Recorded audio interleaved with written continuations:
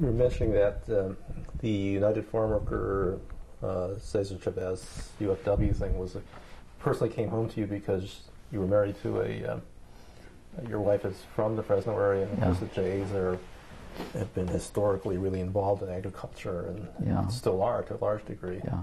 So, I mean, how did that play out? I mean, how did you talk to the guys from the packing shed?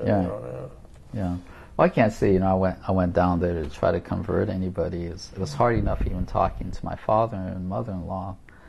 But I guess I always felt justified in my position that certainly if you just look at the recent history and the current situation, the Japanese American farmers would identify more with the cause of against the union and so on, and ally with all the other farmers.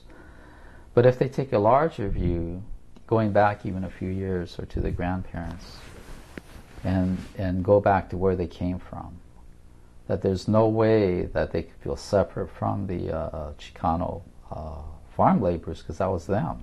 That's what their parents were there. And how could they, if they justify the inhumane treatment of the Mexican laborers, then in a way they're justifying the same treatment of their own parents and grandparents. So I know at some point they used to have the Nisei farm workers there had an annual luau and then a free trip to Hawaii at the end for the winter. And they canceled that to go to Vegas instead because they were so mad at us in Hawaii for picketing. Even the state legislature passed a resolution supporting the UFW in Hawaii. And this had a lot to do with their own struggles with farm labor and all that. And a lot of when the problem is in California, Hawaiians could see it much more clearly, right?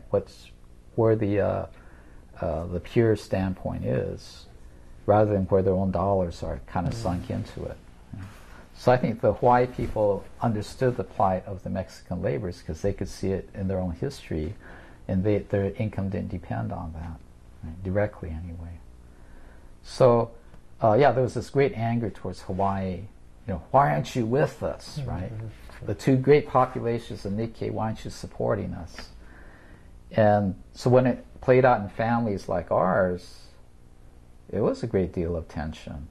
But whenever we got to this kind of discussion where I could point to the bigger picture and he insisted on seeing the smaller picture, we came to a standstill, but it never turned into hostility because we both could see the validity depending on how we wanted to see the situation, in a large lens or a small one.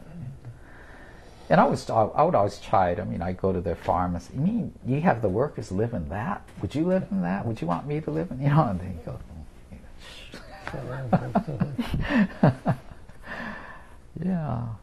you're embarrassed about your daughter, marrying a poor minister, but I'm richer than any of your workers, So I didn't say it like that, but still there'd be that kind of give and take, and it kept it human. Right? Yeah.